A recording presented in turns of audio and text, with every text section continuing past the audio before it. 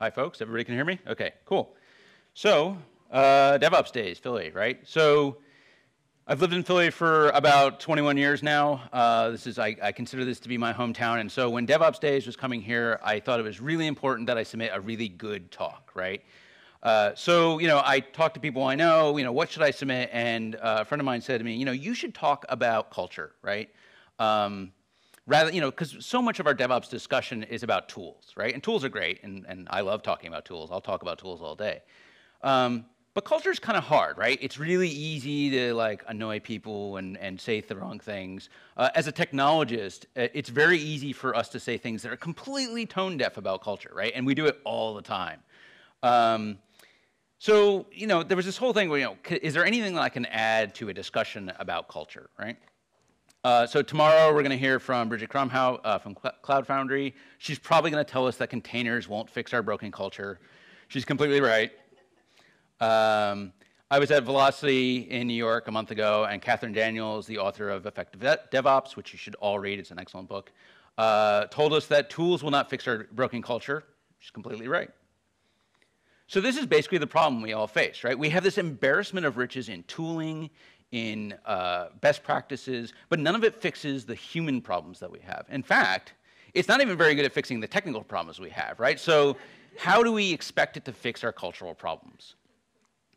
And this is because of something called Conway's Law, right? So this is a book from decades ago now, where an organization is going to build systems that reflect that organization, right?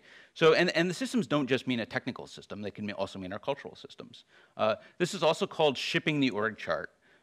In fact, I was just reading this morning a really great.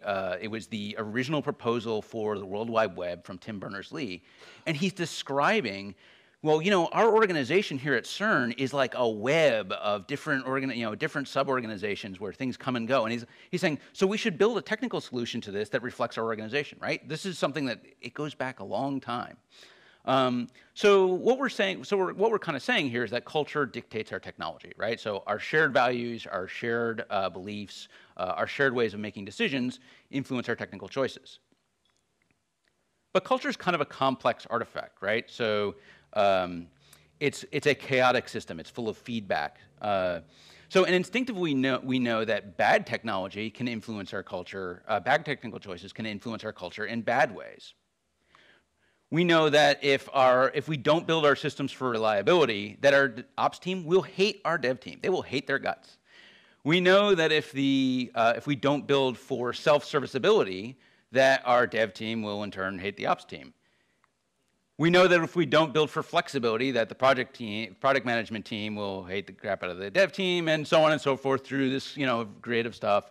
Everybody's seen this. It's really funny. I particularly like the sysadmin column. But this is kind of the Annie pattern, right? We know that if we're cranky on a Monday morning and we're snipping at each other because we were up all weekend because PagerDuty was giving us the wah, wah, wah, and those of you who use PagerDuty know what I'm talking about, because we didn't build a reliable software, well, technology is influencing our culture. If we just start ignoring email, right, because we're sending our bug reports and inter-team chatter and our code reviews and alerts and exception reports, which is actually something that I saw a company do once, true story, and they're all going through the same medium, and we can't use it effectively, right? Technology is influencing our culture. If instead we're making decisions asynchronously and thoughtfully with a distributed team, and we're enabled to have a distributed team that might be working across the globe, right? Technology is influencing our culture, right? So there's a feedback mechanism. There's this great quote from a discussion from an Etsy engineer on Reddit of all places, where we can see this kind of inherent back and forth between tools and culture, right? They both influence each other. Tools won't fix our broken culture, right? If you're totally broken, you got to fix the culture first, right? But we can certainly have a positive feedback mechanism. So I tried to come up with what I'm calling 4 principles of software-defined culture, right? So what if we could make technology influence our culture in positive ways, or at least not make our culture worse, right? Like that would be a good start. So now maybe principles is a little too grandiose for you, so call them paths or considerations for software-defined culture, whatever you want. So I'm going to go through these. So the first one is building for reliability. So now, obviously, if your software is so unreliable that you lose all your users and you fail your mission as an organization and you go out of business, you have no culture, right? But that's kind of tautological. That's the easy case. Failure to build in reliability is going to lead to firefighting. And that firefighting becomes a rut for organizations, right? You do kind of patch fix work, the problems come back, they grow, they expand, and so everything becomes urgent, and that means you stop focusing on on new feature development and on whatever your organization's actual mission is. If you reward firefighting, you get a culture of arsonists, right? Without a culture of reliability, we've misaligned our incentives, right? And we're at risk of creating a culture where we just lurch, aimlessly from crisis to crisis instead of solving problems. And this is going to lead to burnout, right? So people don't like getting paged, right? They want to work on whatever it is they came to you to work on. Like all those promises you gave them when you hired them, that's what they want to work on. They also want to sleep, that's good too. And you're going to lose people to this. And kind of the deep irony is you're going to lose your best people to this. And you'll be surprised when it happens because they're just going to one day say, you know what, I'm done. I'm going to go raise goats in Idaho. And that'll be it for them. So we need to guide our technology choices this way. And one of the ways we can start doing that is by stopping the resume-driven development, right? So new technology isn't battle tested. It is going to be broken all the time, right? And when you choose new technologies, you're always at risk for doing that. What's more, if you're doing that all the time, you've normalized risky decision-making, right? So, learn Elixir or AeroSpikeDB or Vue.js or whatever the new thing that's on Hacker News this week, like in your own time, that's an option, or in your development tools and in your internal tooling, rather than YOLOing that stuff into production all the time. Thanks, folks. That's great. Okay. This has ripple effects in terms of like attracting like-minded hires too, right? People who always want to work with only the latest and greatest are going to congregate at places where they can get away with that, right? And what's more, and I've seen this at a number of organizations, they're going to tend to bring along people who like that stuff from their last organization, and they'll follow each other around like a plague of locusts, leaving you with unmaintainable software, right? This is going to increase your hiring costs, and it has no business value to you. Rewriting your front end every 6 weeks because you've got the newest and latest, newest React thing or whatever it is, has very little value for your culture as an organization. This also is going to bias your hiring against experienced engineers, right? And these are the very people who for many of us, are trying to hire, right? They've already been through a couple of burnout cycles, right? Like they do not want to, they see this coming a mile away when they look at your job listing and it's like, oh, we've got all these new technologies. And they're like, no, I'm not going to work there. I know what I'm in for here. It biases you as an organization against older staff as well. People with families, when little Aiden needs to, go to the band practice or whatever, that's not the time they want to be doing debugging your new stuff. It's also harder for kind of our inexperienced but second career types, right? So we've been telling people, learn to code. It's a great way to, bring yourself into the middle class. But these are people who largely are not going to want to be up all night because you decided to switch over to the new MongoDB storage engine after only testing it for 2 days in workload, right? So one of the failure modes of trying to solve this is bimodal IT, right? So this is like, this is a thing you see at enterprise organizations, right? We're going to have one group of people who get to be the innovators, right? And we'll do all the new stuff there, and we'll self-contain it so they can't screw up the rest of the business, right? And then we'll have the people who are the maintainers, right? And Bridget Crumhout calls this awesome mode versus sad mode, right? And it should be obvious what this does to the morale of your organization, right? Like, you people aren't innovators. Good luck, yeah. So we should have a bias towards, a default towards choosing boring technology, right? We want to minimize the unknown unknowns so that we can focus our energy on what matters, right? The mission of our organization and the health and well-being of the people we've hired, right? Save the innovation for when it's going to have the biggest impact, right? So our second principle is building for operability. And I'm really talking about orchestration here, things like monitoring, debugging. I'm going to talk about it a little bit later. So we're talking about having automated build and test. We're talking about having reliable deployment and easy scaling. Ideally in some kind of self-service way, right? When your development team can self-service and provision the resources they need to do their jobs without kind of like, well, let me do a change, let me fill out a form to do, to order a VM, and like, it's like, well, we did innovation. Now it's a form on a web page, right? Like that's not actually self-service. When we do that, we have a kind of a neat side effect, which is that now everyone gets test and stage environments whenever they need them. And that's going to empower our development teams to take ownership over not only the software, but the infrastructure on which it runs, right? So how this plays out varies. And one of the ways that one of the kind of the notional frameworks around this kind of stuff right now is Giphy, right? Google infrastructure for everyone else, right? And there are a bunch of companies who are willing to sell you stuff that'll do this. And if you're building a distributed system of microservices that only speak HTTP, anybody doing that? Only speak HTTP? Okay. Then maybe Giphy is the right answer for you, right? But like, you're taking on a lot of cultural baggage when you do that, right? You're saying, oh, we're just like Google. Okay, so what we've done, so let's go back real quick, right? So we were talking about Giphy and about the notion of these kind of like platforms that have that do all the things for you, right? So what we've done in this case is we've split the application behavior between the application and the platform. And what really ends up happening in that case is between the application developer and the operator who operates that platform, right? And that who that operator is going to vary depending on the organization. Maybe you have an infrastructure team that runs the platform, or a platform team, or the anti-pattern of a DevOps team. Don't do that. So the problem with this is that our application developer can't actually understand the total behavior of their application without understanding what's going on the platform as well, right? Which isn't managed by them. Largely, these platforms are very heavyweight, which means that the developer is not going to run the platform in their local development environment. And now we have works on my machine, right? Hey, I was working, this worked fine for me locally when I was doing my unit testing and integration testing that was actually only testing a single service. And now that's going to production and not really tested. A lot of these things have integration code associated with them, right? So and that code that's written for one orchestration platform isn't going to be portable to another one, which means that now our operations team, if they want to make decisions around cost or reliability of the underlying platform, they can't because the application has been deeply tied to the underlying platform. If any of you are trying to migrate off of DynamoDB, like because you've decided to do that, like you know what I'm talking about here. Okay.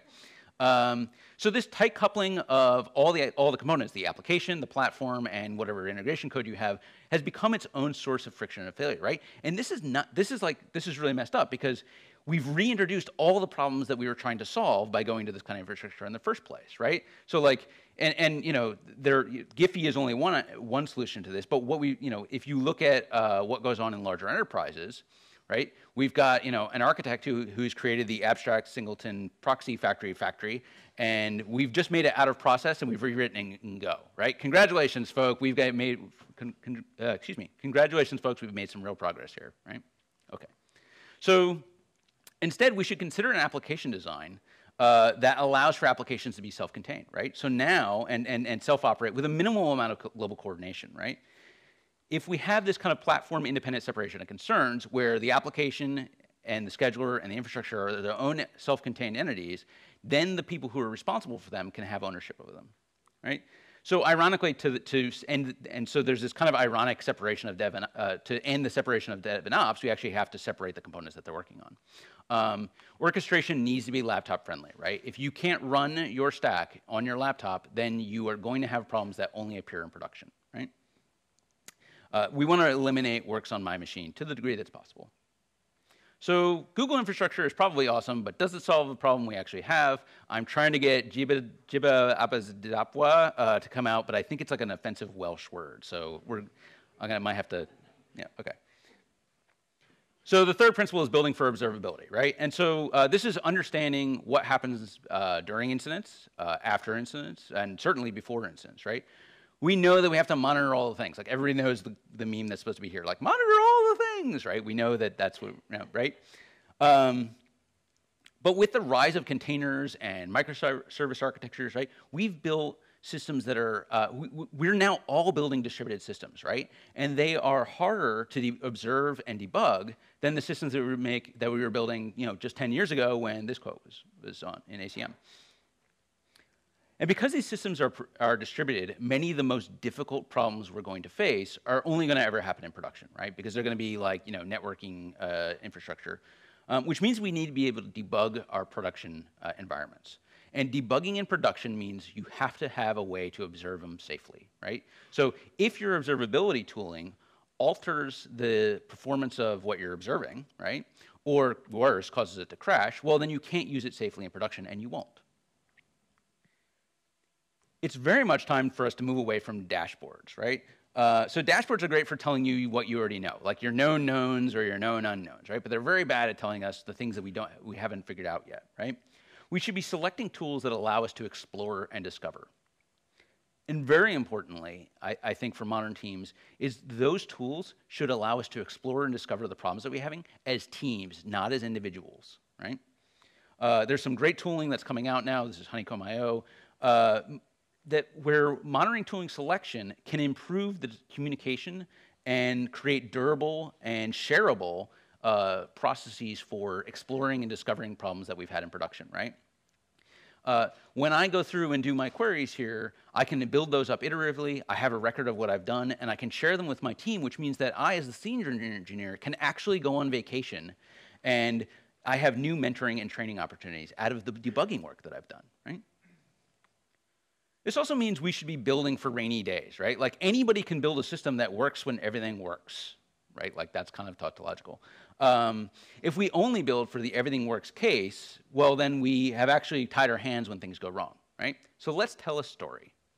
So we have a startup, and I have skinny jeans on, so of course it's in Node.js, and it has a programming bug, right? And so the right way to do this is we're going to abort on uncaught exception when we run this. And so we have a bug here, and we get an error message, which isn't all that useful. It's just a type error. And we get a core dump, right? And I can take that core dump, and I can move it into my observability tooling, my debugger, and I can get the stack that was associated with that, the stack frame. And I can look at the functions that are associated with that stack frame, and I can get the error, and I now get I get the object that caused the error, and I've gone from a single bad request to a solution to the problem just in one request, right? So there's no well, we'll monitor it for the next week and figure out what happened, right? This is the good way to do it, right?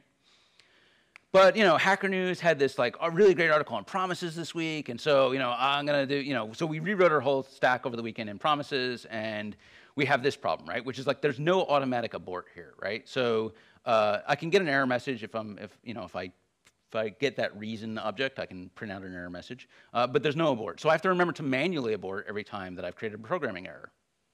Well, if I could remember to manually abort every time I created a programming error, maybe I would not make a programming error in the first place, right? But let's assume that we knew how to do that, right? And we get our stack. But now we've mangled our stack, and we don't really know what's in it. So we can get the error message out of that, which, again, didn't really help us in the first place, because it's well, it's a null pointer exception, but, right?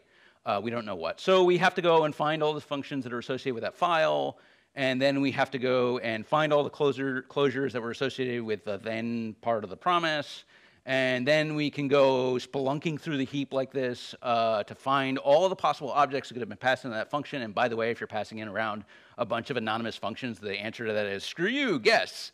But we have a kind of an object here that we know, just because I'm cheating. So we don't have to guess. And so we can finally find that object and print it out, and we say, okay, now that object doesn't have the attributes that we're getting from it. And, whoa, boy, that's an awful lot of work, isn't it, right? And so now you're telling to me, hey, this is, if I crash, that's fine, right? Who cares?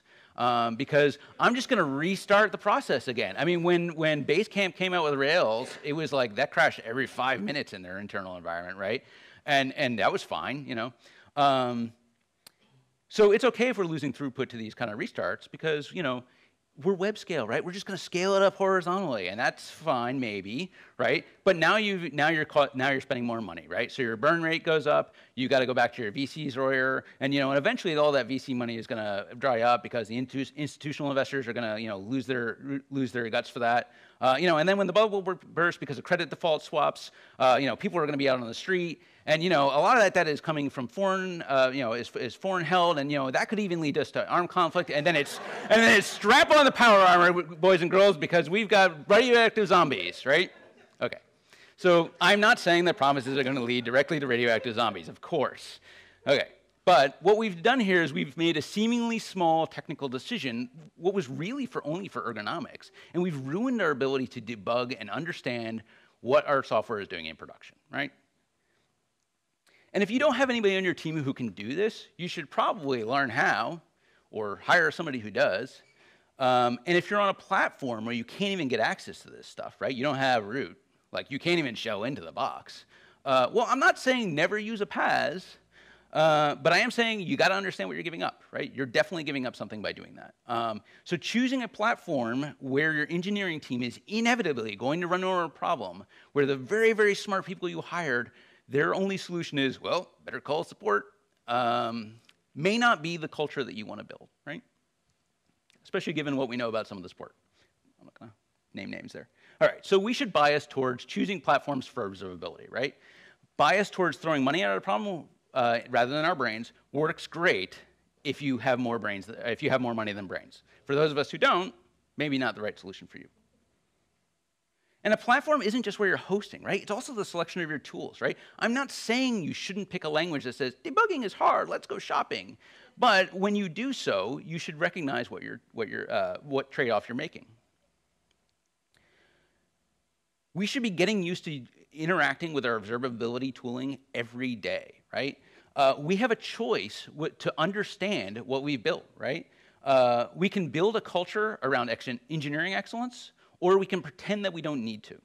I know which culture I'm going to bet on. Okay, so if you were annoyed at me before, hold on to your butts, because this is, okay. So every tool comes with a community, right? And particularly in the open source world, right? Which, this has been the great victory of open source, is that we have this huge number of tools we can use now, right? And some of these communities make it a point to be open and inclusive. This is a quote from the Rust Community Code of Conduct.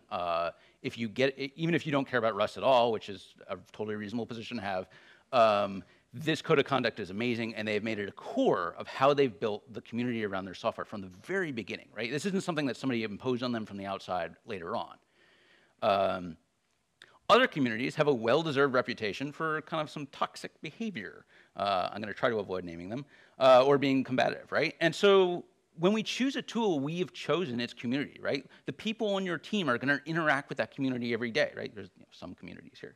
They're going to submit bug reports. They're going to submit patches. They're going to read blogs that are about the tool, right? They're going to attend conferences like this one. The tools you select will affect who you hire too, right?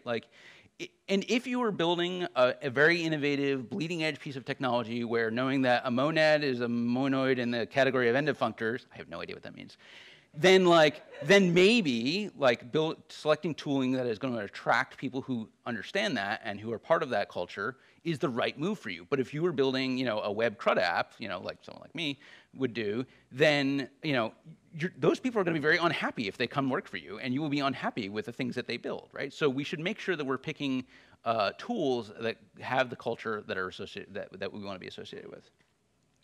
And this goes all the way down to the design of the tools we use, right?